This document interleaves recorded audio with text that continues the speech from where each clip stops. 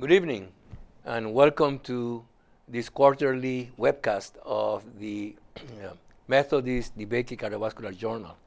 I'm Miguel Quinones, the editor-in-chief of the journal, and today we're going to discuss the topic of the current issue of the journal, which is the role of the kidneys in heart disease, particularly heart failure.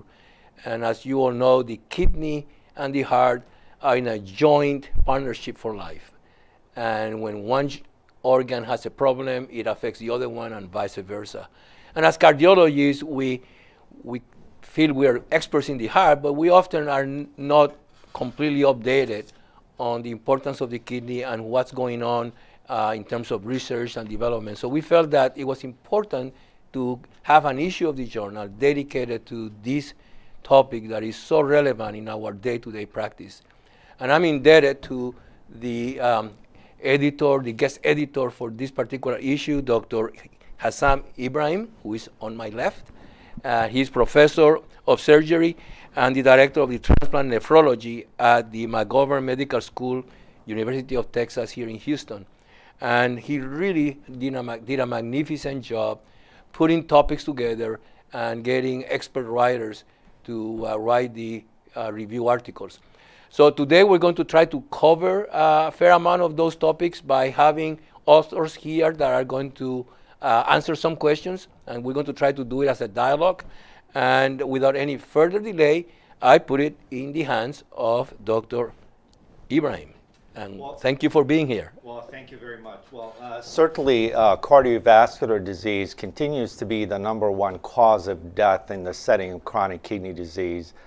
And while that risk gets alleviated dramatically with kidney transplantation, cardiovascular disease continues to be the #1 cause of people dying with kidney function.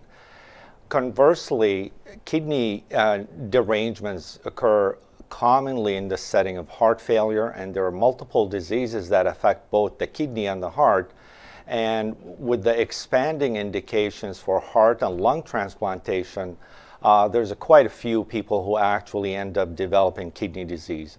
The goal of this issue is to kind of take it from for the entire spectrum of how the kidney interacts with the heart in states of health and also in states of disease. And our first topic is a commonly debated one, and which is the connection between the heart and the kidney in the setting of acute decompensated heart failure. And our guest author for this section is Dr. Alvaro Tamayo Gutierrez, who's a nephrologist and who trained with us. And we'll start with him by perhaps just giving us a 30 seconds overview of what he thinks was going on in this area of research. Sure, thank you. So what we try to do in this paper is to highlight the importance of venous congestion in heart failure. We try to emphasize that venous congestion by itself, without a reduce on the left ventricular function, can cause AKI or CKD, meaning kidney dysfunction. We have researched the literature up to the 100 years ago that this was being discussed, and there's a clear mechanism established by which venous congestion leads to kidney impairment, even in the presence of preserved left ventricular function.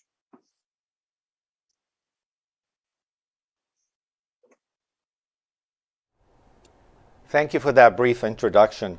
Could you tell us, why does GFR go down even if the ejection fraction is normal? Because most people would think it's the reduction in cardiac output with resultant decrease in renal blood flow is what causes the GFR to go down. So why does it go down if your cardiac output is maintained?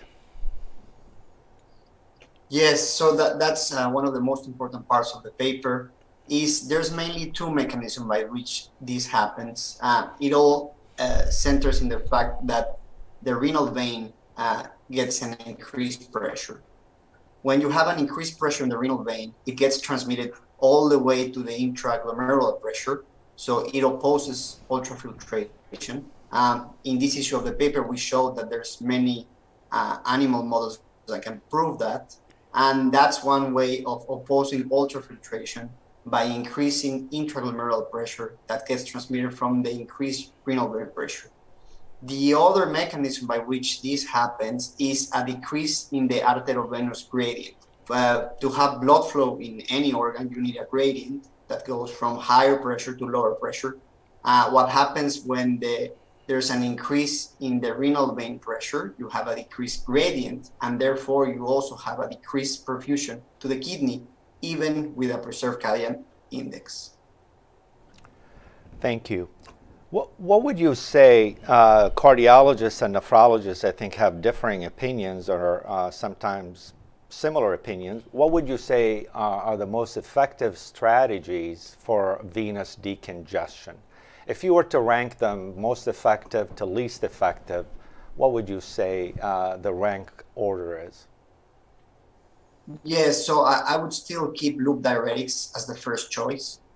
Then we will have thiazide diuretics. Ultrafiltration has a role for some selected patients, especially patients that are undergoing a heart transplantation and they have already advanced CKD. They can benefit from ultrafiltration, but the main therapy keeps being loop diuretics, with the addition maybe of thiazide diuretics. And how would you prefer these be used? Intermittent boluses, constant infusion, oral? What do you think the data supports the most? Yes, so we also try to emphasize in this paper that a more expensive intervention doesn't always relate into better clinical outcomes. Intermittent boluses versus continuous infusion of loop diuretics are equivalent. Maybe the infusion has better hemodynamic control, but they're mainly equivalent. As far as adding albumin to the loop diuretics, this was derived from a rat model in which they saw an increase in sodium excretion in rats. The theory behind that is that loop diuretics are bound with albumin. So a lot of these patients, they also have hypoalbuminemia.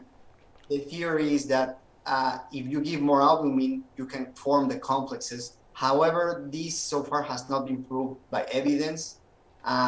There's multiple trials investigating this, and they haven't found a significant difference between using loop diuretics alone versus using loop diuretics with albumin.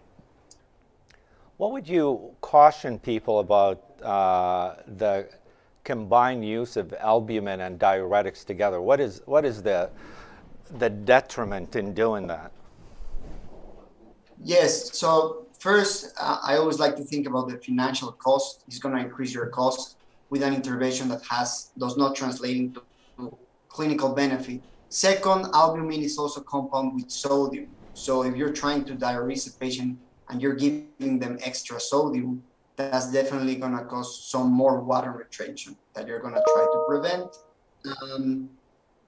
And thirdly, albumin itself exerts some oncotic pressure, which can also be detrimental for the patient. Yeah, I think your last point is very critical. I don't think people realize this, but each gram of albumin you give pulls 20 cc's of fluid from the interstitium to the intravascular space. So when you give 50 grams, you're going to move 1,000 ml in the intravascular space. So one has to be extra careful. I'm sure you're aware of this. The New England Journal of Medicine 2 weeks ago published this trial, which I think we've been wanting to do for years, using carbonic anhydrase inhibitors as a way to decongest the heart. Could you comment on the rationale behind doing this and what your impression of the trial is? Sure. So acetazolamide and carbonic anhydrase inhibitors, they can counteract the metabolic alkalosis that can be induced with diuresis. The theory would be that when you reach a certain pH, you cannot diurese anymore because of the pH. And you can also cause hypoventilation if the patient has other comorbidities that can increase the metabolic alkalosis, such as COPD or liver cirrhosis.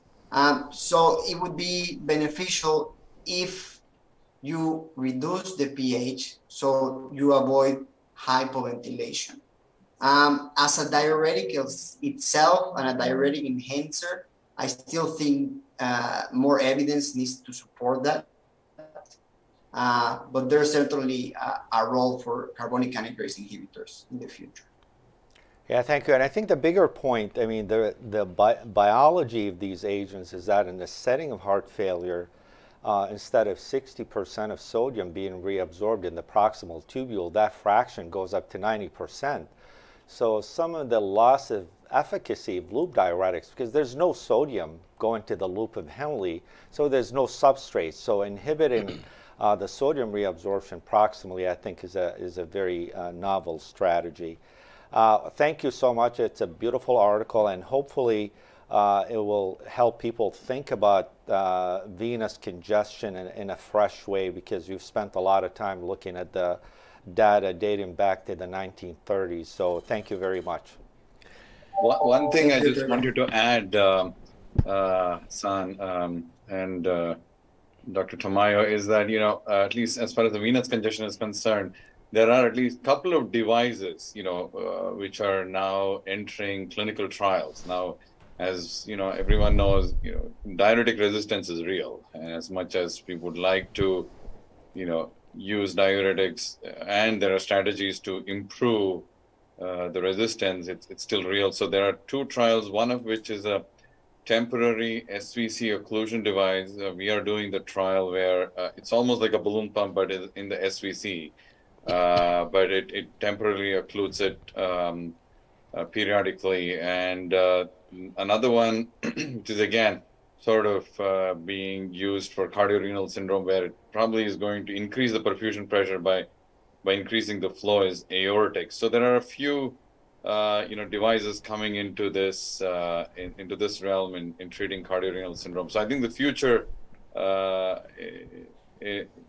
are going to be seeing a lot more technologies, as well as, you know, different medications like the acetazolamide in this area. I'd like to remind our audience that if you have any questions, that you can submit them by texting DeBakey to 37607. And in fact, we have a couple of questions that have come in. One very quick response: would low blood pressure by itself lead to renal failure? That would be one that someone is asking us. Who wants to? You want to take that quickly? Well, low blood pressure certainly can cause kidney failure, especially the kidney has an autoregulatory mechanism where as long as the systolic blood pressure between 80 and 200, the kidney will auto-regulate to maintain renal blood flow. Anything less than 80, you actually lose the auto-regulation and lose renal blood flow.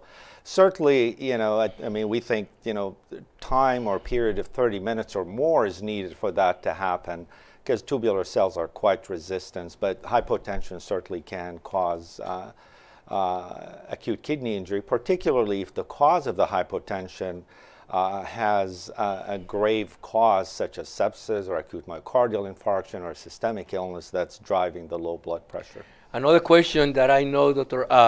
Alvaro, you cover in your paper because I read it, is would renal failure lead to heart failure? Quick response on that one. Yes, the answer is absolutely yes. Yeah, very good. There's several mechanisms by which that can happen, so yes. Yes. I have a question that it's, again, another point that frequently cardiologists and nephrologists are arguing about. That we love to use spironolactone in managing heart failure. And we find ourselves sometimes that the patient goes to see the nephrologist and they stop the spironolactone. Other than hyperkalemia, which is very obvious, is there any situations that you feel uncomfortable with a patient being on spironolactone if they have, let's say, a GFR of 30? Not really, unless there's a metabolic alkalosis component, but I wouldn't, like you said, hyperkalemia would be the other one, but I wouldn't have any more reservations. And I guess you and I were talking about that earlier, and you feel the same way, that you normally you're comfortable with the patient. I mean, the reality is, I think they're effective drugs, but we don't have data that they're effective in people with GFRs less than 30. So I think that's been shown in people with preserved kidney function, but certainly aldosterone antagonism is now becoming mainstay of therapy in slowing the progression of kidney disease. So I think it's a win-win situation as long as there's no hyperkalemia. Certainly, there's newer agents now that has a more favorable side effect profile, and they're available, and they have FDA indications for diabetic kidney disease. Yep. Which I think, you know, the question whether kidney failure lead to heart failure takes us to the next part, and Dr. Hassan is with us, and he wrote the piece or the editorial on heart failure and transplant. Could you please tell us what are the indications for combined heart-kidney transplant? Yeah, absolutely. Thank you, Dr. Quinones and Dr. Ibrahim, for the invitation to speak tonight on behalf of Dr. Bimraj, who is my senior author on this paper. And the simple answer is the indications for combined transplant come down to identifying patients who are most likely to benefit from transplanting 2 organs versus single. You know, solitary heart or kidney transplant is really the definitive therapy for end-stage disease and improve survival, quality of life.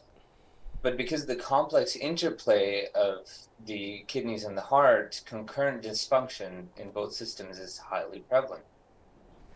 And so combined heart and kidney transplant is a means of definitively treating dysfunction concurrently in both organs, and is actually growing rapidly across the United States. So what we tried to do is to simplify the decision-making with our algorithm in the paper about how to select the right patients for dual organ transplant. Really it comes down to in patients who have end-stage heart failure and renal dysfunction, the first step in our algorithm excuse me, should be optimizing hemodynamics, either with mechanical circulatory support or inotropes to try and increase flow to the kidneys. Then if the patients have dialysis, are on dialysis, or have severe chronic kidney disease, you know, the eGFR is less than 30, it's clear that these patients would benefit from transplanting both organs, and they should be considered for heart kidney transplant. Conversely, you know, patients with an eGFR that improves to over 45 are really unlikely to derive benefit from transplanting the kidney as well. And so these patients should only be considered for heart transplant. There's a little bit of nuance in the gray zone of patients with an eGFR of 30 to 45. You know, in these patients, we should delve a little bit further, try and figure out if they have imaging or lab findings of renal disease, such as small or atrophic kidneys, large proteinuria. And these patients should be monitored serially for worsening renal function or renal replacement therapy.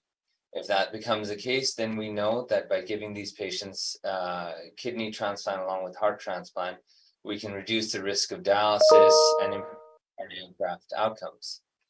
On the other hand, if after our therapy, the kidneys either appear healthy or the eGFR recovers, then heart transplant alone would be sufficient in these patients, with obviously careful monitoring of the GFR and kidney function post-operative.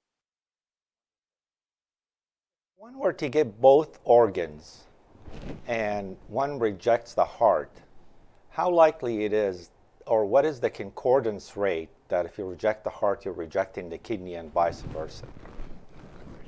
Yeah, I think that's an excellent question, and it really is great because it sort of touches on the immunologic difference between a dual and single organ transplant. So, you know, analysis of UNOS, or United Network of Organ Sharing data, shows that heart and kidney acute rejection rates in combined transplant are as low as half of those of single organ recipients.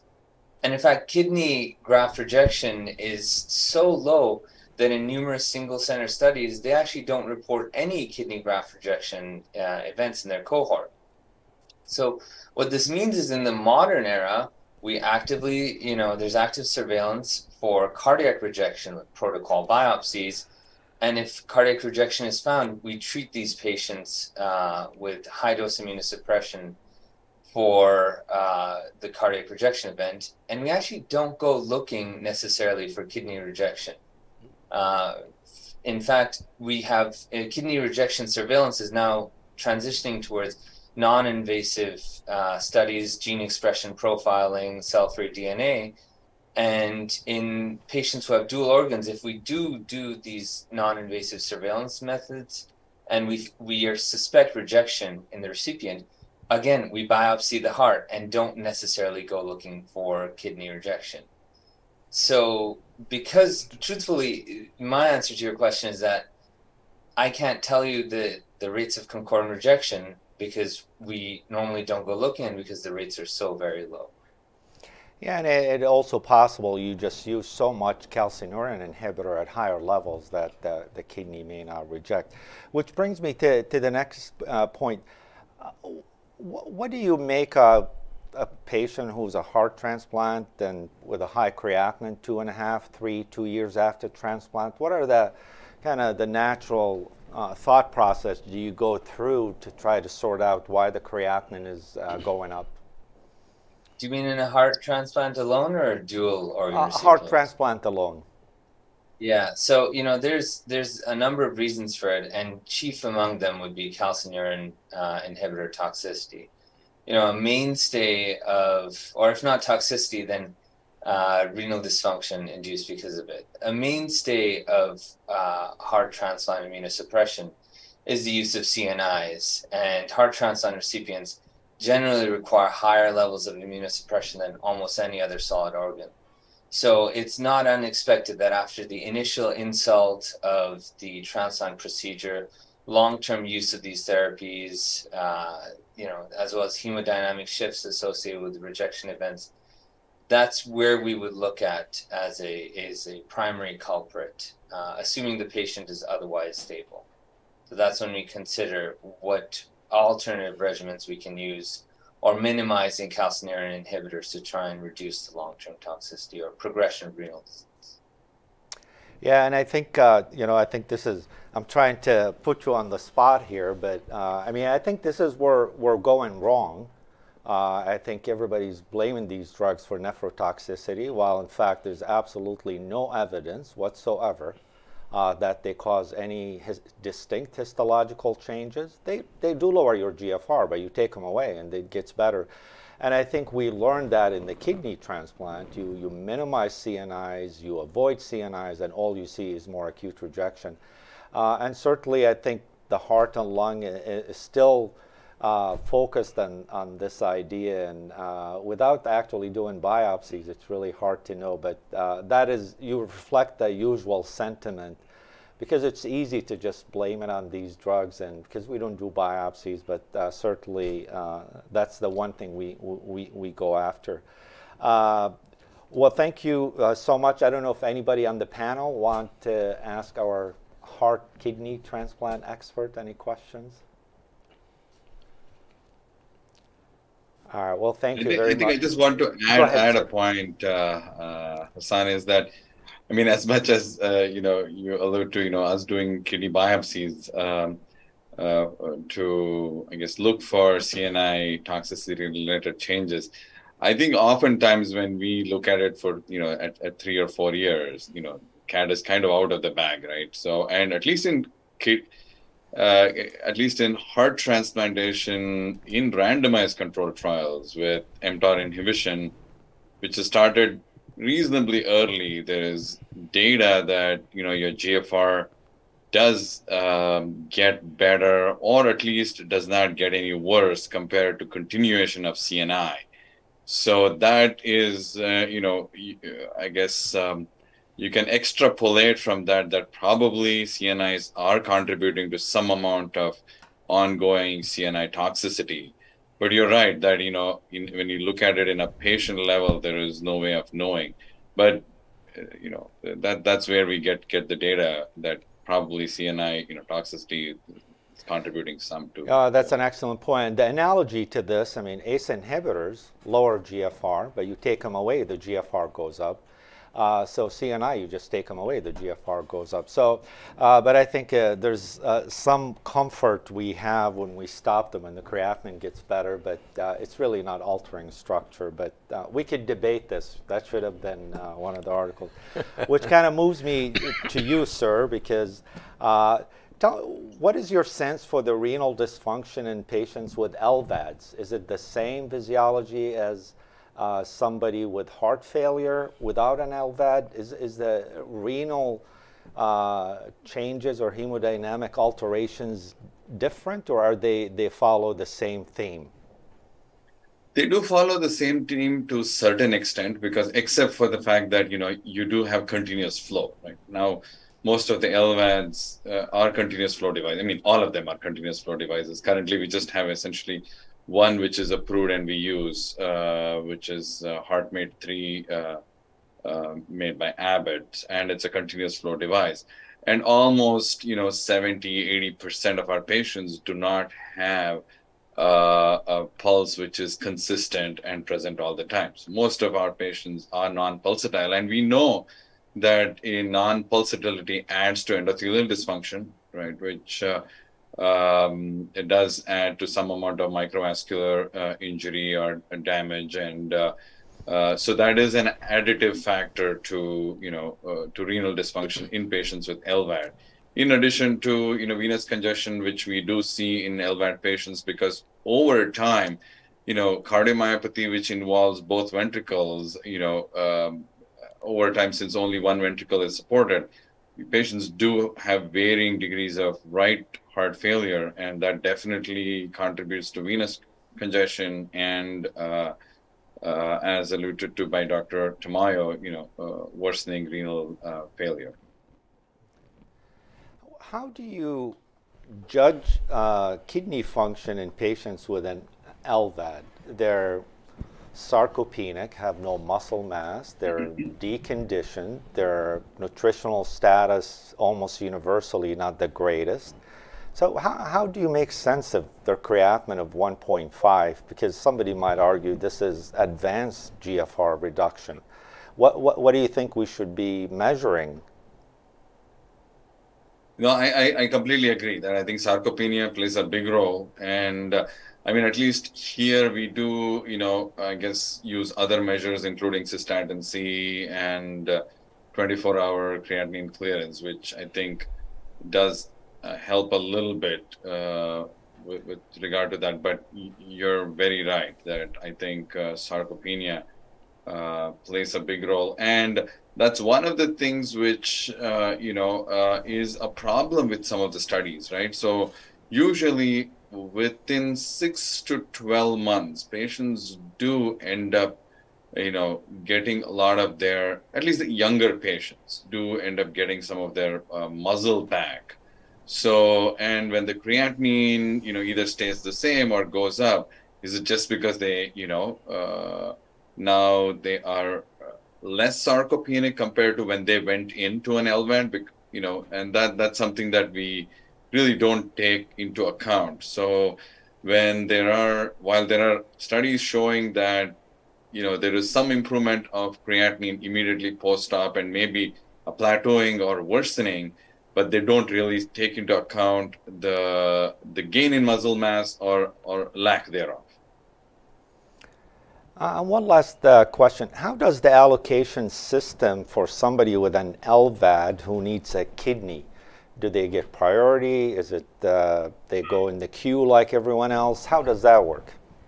It does. I mean, unfortunately, right, they go into the queue just like anybody else. And it's a problem because patients with LVAD, and especially those who develop dialysis dependence after an LVAD surgery, they are at a particular disadvantage because of very few dialysis centers, being capable of doing dialysis. And the challenges of doing dialysis is somebody who's continuous flow with low blood pressure and worsening RV failure. It's challenging. And once that sort of cycle sets in, a lot of them end up needing inotropes for RV support. Think about this. Somebody who is already has an LVAD, now needs an inotrope and needs dialysis. And if they have to wait in the same line as everybody else to get a heart kidney, it's just almost, If an LVAD patient needs dialysis, what do you recommend we should use for access? Fistula, a catheter? Is there, how do you, I mean, because that's a big issue. I mean, do you really want to? It is a big issue. Yes. What's your preference? Mm-hmm. So, our practice has evolved. So we used to prefer using temporary access, especially in those bridge to transplant patients, because we felt, we could get them to transplant soon enough. And also we were worried about whether these fistulas will mature, one, and secondly, whether the excess venous load, the fistula is going to cause to the RV, will the RV be able to tolerate that? So I think this needs to be really decided patient to patient, because, you have to factor in their right ventricular function, and whether that's going to be able to tolerate that, and whether based on their blood group and their body size, whether they're going to be transplantable anytime soon. And this is maybe a silly question. Is peritoneal dialysis contraindicated in patients with LVAD? I would be very nervous, but... Are you aware of any data or anybody used it, or? No, we had a patient with peritoneal dialysis who underwent an LVAD, and we switched him to HD because we just could not, I guess we were worried about the risk of driveline infection or, this was, of course, in the era of HeartMate 2, which was, peritoneal device, if you will, or infradiaphragmatic device. So, great. But yeah, I think we would want them to switch to HD. Well, thank you very much. That was wonderful. We will move to next topic, which is how should one manage hypertension in the setting of chronic kidney disease? Certainly the blood pressure targets have evolved, have changed. Which agents we should use has really been changed. So, Dr. Hebert, what do you think is the goal of blood pressure goal in kidney transplant recipients? And I would like you to also tell me how you feel about lung transplant recipients, heart transplant recipients. What kind of blood pressure target should these organ transplant recipients have? We'll start with the kidney. So the kidney, actually kind of starting with individuals with chronic kidney disease, we want to actually push for lower, less than 120/80. Kidney transplant recipients are different than the rest of the group of individuals with chronic kidney disease. And that has to do with the fact, as you alluded to before, with the loss of autoregulation. So these kidneys that are placed into individuals don't have the sympathetic innervation to be able to correct for or prevent from hypotensive episodes. So the goal for kidney transplant recipients is really less than 130/80. That's where the max cardiac benefit is going to be, and we don't have the risk associated with hypotension and with ER admissions that were present in the SPRINT trial in a small portion of those who were intensively controlled.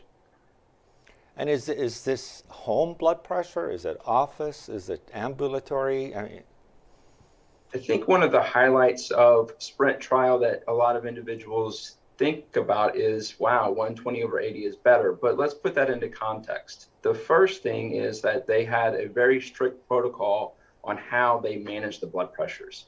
So this isn't just you go to the clinic office, you have a blood pressure measurement and your blood pressure is high, we need to reduce it immediately. This is a protocol where we have individuals that are unobserved for after more than 5 minutes of rest. They have repeat measurements. They average the measurements out over a course of 3. So we really have to be cautious with just treating people to an intensive arm of less than 120/80. I think a great strategy is to use home blood pressure monitoring, where individuals can check their blood pressure at home, and we can use that as a way of defining what their blood pressures are at home in the context of also what their clinic blood pressures are. A great thing that we should be implementing in all of our CKD patients is something called a 24-hour ambulatory blood pressure monitor, where we're able to see the diurnal pattern and we're able to determine what is our load of elevated blood pressures, as well as where is our max efficacy with the antihypertensives that we're using. Should we use these agents in the morning? Should we use these agents at nighttime?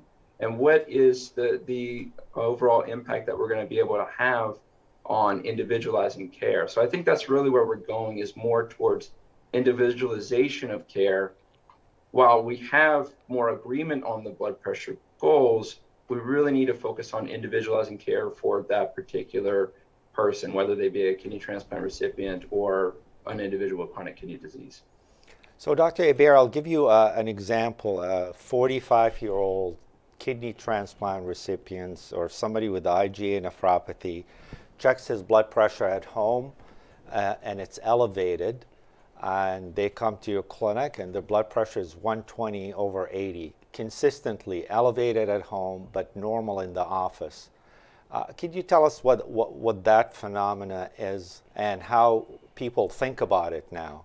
Because mostly they would say, oh, your machine must be wrong at home and the office machine is more accurate. Could you tell us what that's called and how actually is really transforming how we think about hypertension?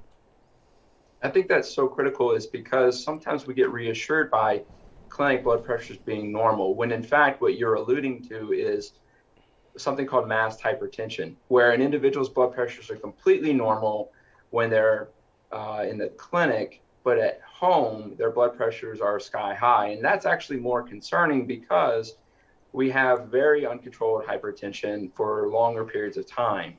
And that's where the benefit of 24-hour ambulatory blood pressure monitor will really help us in individualizing care.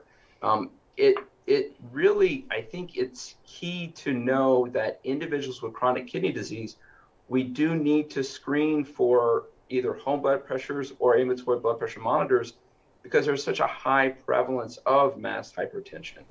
And if we don't screen for this, then we're going to run into problems in treating them overall. But ambulatory blood pressure is very expensive, I was told. Yeah. Not necessarily. You can actually, depends on what type of blood pressure monitor you use, but there are a lot more affordable ways of doing this.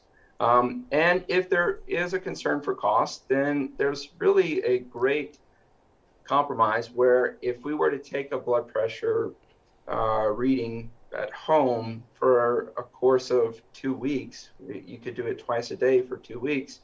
That has a pretty good correlation with a 24-hour ambulatory blood pressure monitor. The point I was trying to make, they're actually not expensive. I mean, it is really sad that major academic centers take them, 3 months to get an ambulatory blood pressure monitor. You could buy them. You could buy 100 of them online. They're calibrated and they cost no money whatsoever. So that notion they're expensive needs to change, and people need to kind of change how they think about it. You mentioned home blood pressure. What machine should people buy? What kind of machine? Is there a brand they should get? So there's always a brand that you can get at your local pharmacy. And I think the most important thing is making sure that if you have an oscillometric device, that you're able to have that calibrated regularly. They have to be calibrated on the order of every year. So make sure that they're calibrated appropriately. And these devices are not cost prohibitive. You can go to whatever pharmacy, retail pharmacy you go to and find these blood pressure devices. Yeah, this is not a plug for the company that makes it, but the only home blood pressure monitor that's been validated in Sprint was the Omron, O-M-R-O-N. So that's the one, and they're available, and but that's the one that turns out to be validated. One practical question. In the absence of ambulatory blood pressure monitoring, given that blood pressure is never 100% flat, it is ups and downs depending on stresses and everything else that patients face. I have used a simple rule of the 80% rule. In other words, if I ask them to do 2 weeks, twice a day, and 80% of the readings are in target, I'll ignore the other 20%. I just made that up because I had to figure out what to do. It's almost impossible to get a 100% success, because life is life, and they're not always going to be totally relaxed. I wonder how you do it in your practice. I mean, do you demand 100% of the readings to be on that target, or do you have a little flexibility? What I actually do is I average all Yeah. of the readings. So you have 28 readings, you can average those. Sure. And what the goal should be is at least less than 130, ideally less than 120 over 80 in those with chronic kidney disease. So, Dr. Ibraham, one last question. So, what is the ideal agents for patients with native kidney disease, patients with kidney transplant, and I'll throw heart transplant patients who are hypertensive?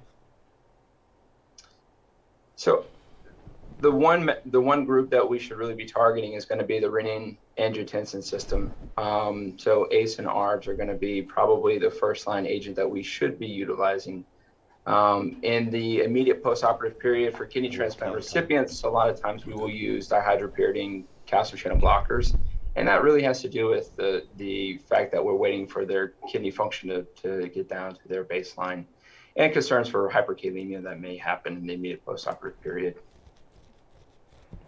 Well, thank you very much. I think this is a good transition to perhaps the most revolutionary drugs that we've had in the last 5-10 years is SGLT2 inhibitors. And we're lucky to have Dr. Cancera with us today. And could you please tell us, they're certainly popular, there's a lot of interest in them, more payers are paying for them, they're certainly on TV all the time. Who's a good candidate for these agents? So you have a type 2 diabetic who's virgin to medications. Is that somebody who should go on these or should go on something else, then you add them? Could you tell us what you recommend? Absolutely, yes. I think this is a very interesting question, and I often get asked this question several times. As you see from the article, what we try to highlight was what are the salient, very promising aspects of this class of agents, and they have some very promising outcomes on some renal outcomes, heart failure outcomes, and cardiovascular outcomes. So if there is an individual who has some of these pre-existing diseases, yes, they are absolutely wonderful agents to add. What we don't have much evidence about is primary prevention. So if somebody who does not have any of these risk factors or pre-existing comorbid conditions, would we achieve the similar benefits? That's our presumption, but yes, there is no evidence for it. A lucrative profile of these agents is also weight loss, which can be a very enticing aspect for many of our patients. Is the weight loss more than metformin? Yes, metformin tends to be more or less weight neutral depending on which study you look at. But metformin, yeah, it is, well, they've compared it to placebo, but yes, I would expect more weight loss with SGLT2 inhibitors over metformin. So in what type 2 diabetic patients you would never consider these drugs?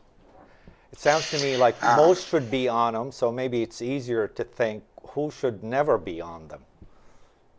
Right. So as you very well highlighted, that these are newer agents. So these agents also come with a certain cost that goes with it. So that is often a factor that we would want to consider in our prescription assessment. Patients who may not have to necessarily, who are not overweight or obese, they may be lesser of a suitable candidate, in my opinion. Yeah, I think these would be some of the candidates that it could be lower on your recommendation list. So if you were to give it to someone, what's the recommended follow-up? Should they come back in 2 weeks, get their creatinine checked, get their urine, make sure there's no UTI? What do you think we should do with these? Yeah, and this would depend on who do you ask. Among endocrinologists ourselves, there is quite a variable practice. In many cases, yes, I try to have a follow-up comprehensive metabolic panel checked in a couple of weeks just to make sure that they're not having any euglycemic acidosis develop, which oftentimes may happen in the setting of a precipitating illness or a stressor. In the hospital setting, we often see euglycemic decay come in following surgeries when the patients were continued up until the day before. These medications were continued up until the day before the surgery. And hence the more current recommendation that these medications be held for 4 days prior to an elective procedure. But yes, and otherwise it's symptomatic question history on their follow-up visits, whether if they've had any urinary tract infections, any yeast infections. That's a part of their assessments on their follow-up visits. So yeah. One other aspect. Go ahead. Sorry. Yeah, one other aspect that I would like to highlight, since we are your cardiology nephrology audience as well, that oftentimes when we start SGLT2 inhibitors, and if somebody is already on a diuretic, a dose reduction of the diuretic may be required in such instances, because the glucouritic, there is a chance for dehydration. So there might be a chance that they may need a lower diuretic dose if they're already on it. So, you know, they've been shown to reduce progression of kidney disease. They reduce hospitalization, macrovascular event, microvascular event. Is this a class effect, or do you treat these agents interchangeably? If one insurance company doesn't pay for one, the other is as good, or? Yes, for the most part. So that's the nice part about this class of medications, that yes, we are seeing this benefit across several of these agents. And so the hospitalization for heart failure data has been very impressive across the board reduction. So very, very superlative in that regard. So yeah, we often interchange. We are often at the mercy of insurance formulary changes, usually at the first of the year, and then you have to flip back from EMPA to DAPA to CANA and whatnot. So yeah, I use them very interchangeably. What would you say your favorite? Any one of the above that's covered, or that they can afford. The cheapest one. How expensive are they? What's the average copay on these drugs? Oh, it varies. I think with commercial insurances, we might run into lesser of an issue, even if they're not covered. Many of these pharmaceutical companies, they have copay coupons that we often encourage patients to sign up for.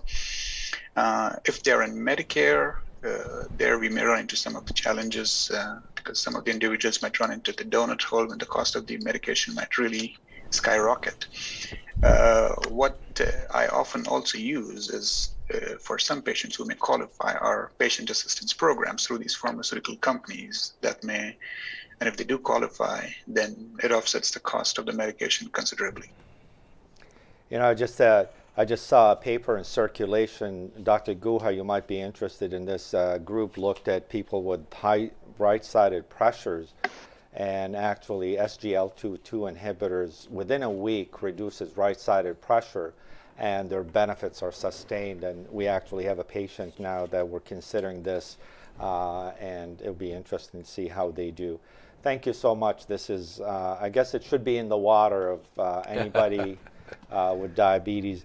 I think cardiovascular disease certainly is what we struggle with, and I think Angelina Edwards have written this beautiful editorial and assessment about why this condition is so common, and how should we test people who need a transplant to assess their candidacy. So, Dr. Edwards, why is cardiovascular disease so common in kidney disease? Yeah, no, it's definitely that friend and foe phenomenon that we observe. You know, I think a lot of our patients with renal disease carry with them the traditional risk factors for cardiovascular disease. So age, diabetes, dyslipidemia, tobacco use, physical inactivity. But then definitely there are those renal specific risk factors that can really lead to accelerated atherosclerosis. Some of that is just the uremic milieu and the oxidative stress that accompanies that, along with inflammation. Also unique to our kidney patients is the bone mineral metabolism abnormalities and dysregulation that can often contribute to extraosseous vascular calcifications. So those can really impact and the overall risk factors for CVD.